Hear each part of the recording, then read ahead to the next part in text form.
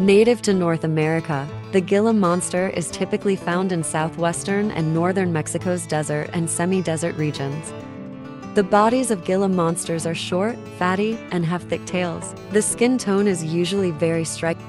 The lower jaws of Gila monsters are equipped with poisonous teeth. The lower jaw glands produce this poison, which is then dispersed through the tooth grooves to infect victims or self-defense mechanisms. Because they are nocturnal, Gila monsters are most active at night. They eat a variety of things, such as young birds, small mammals, lizards, and eggs from reptiles. Gila monsters are fascinating creatures, but because they are poisonous, it's necessary to be cautious and mindful of their existence in the wild.